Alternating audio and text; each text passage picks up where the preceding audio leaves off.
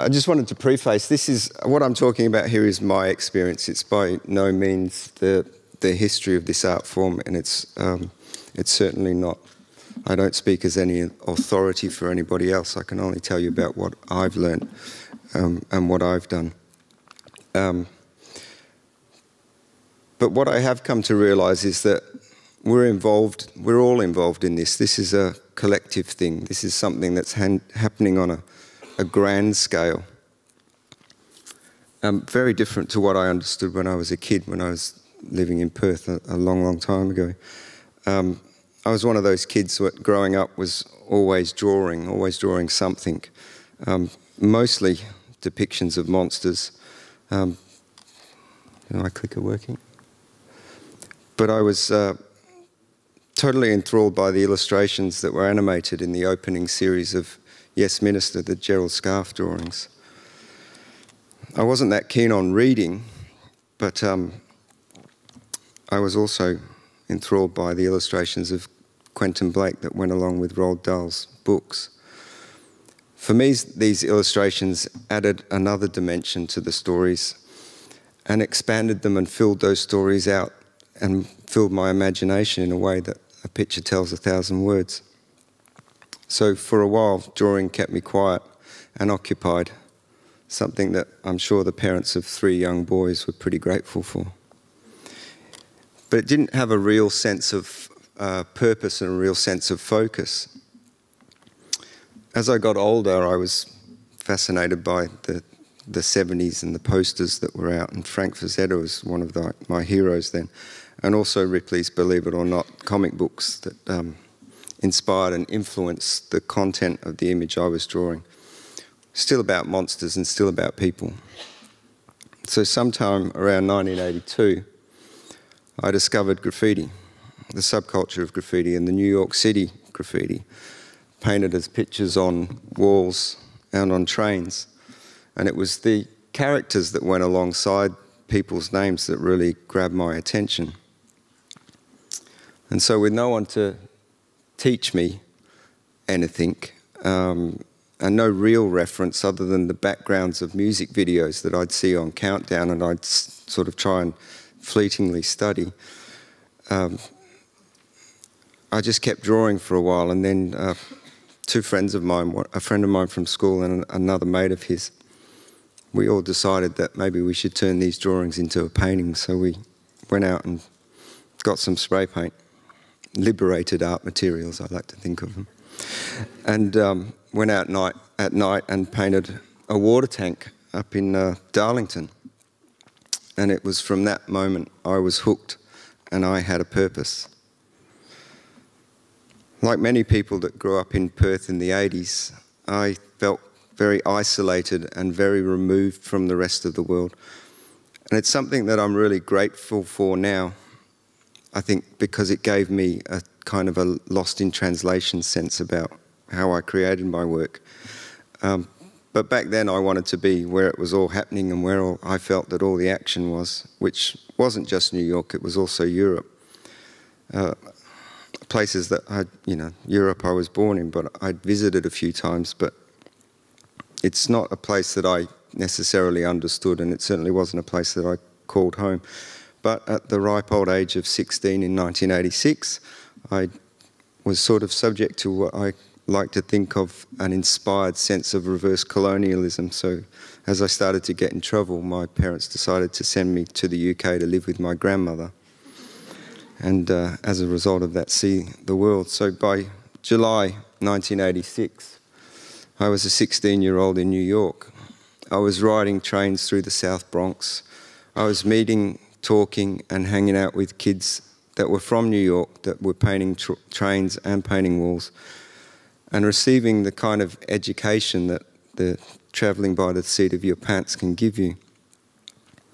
I learnt so much, but it was also more than just graffiti and more than just trains and walls. I also learnt about people that were making different sorts of work in New York, people that were imbued with social and political commentary, and it reflected the city that they lived in. People like Jenny Holzer and her inflammatory essays had a massive a massive impact on me. I studied these things. John Fechner and Don Light were also massive influences on the stencils that they did.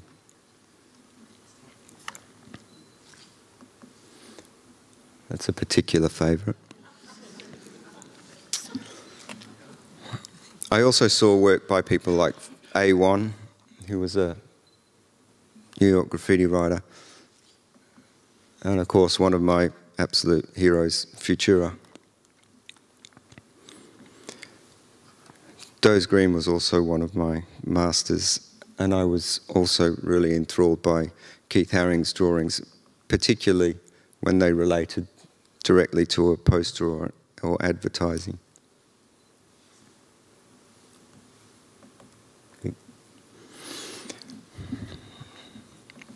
And of course, Basquiat.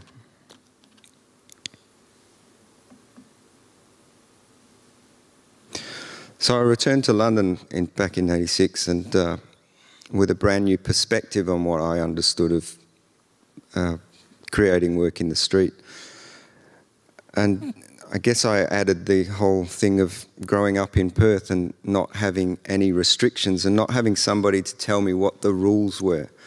I felt a kind of freedom that I had got from learning to paint without anyone to teach me what was right and wrong.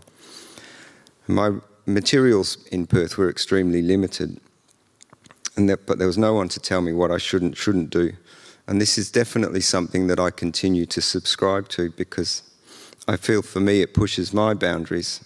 And after all, I think having rules for anarchy seems counter to the concept.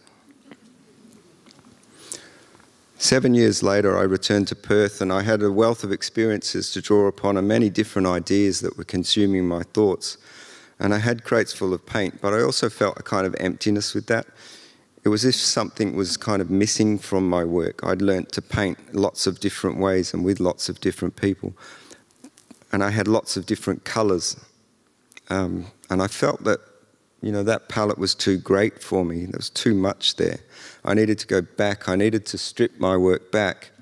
So I wanted to return to form and to the idea of drawing. So I set about restricting my palette. And my first exercise was to restrict my palette just to primary colours. And then I went to black, white, grey and silver. Having read a bit about art therapy, I wanted to assign emotions to those. So I have emotions that are assigned to these colours that are based on my experiences. So black is the accumulation of dirt. White is symbolic of the attempts to remove dirt.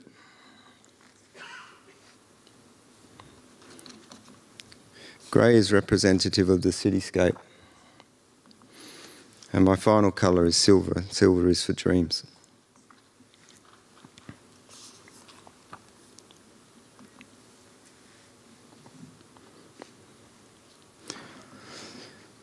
I'm forever grateful for the way in which I grew up and the way particularly that this city has shaped me and prepared me for my journeys and informed and influenced my work.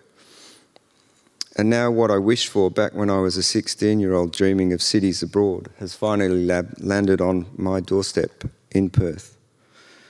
I think Public is an amazing project, and I'd particularly like to take this opportunity to thank everyone at Form for the incredible amount of work that's gone into creating and executing Public.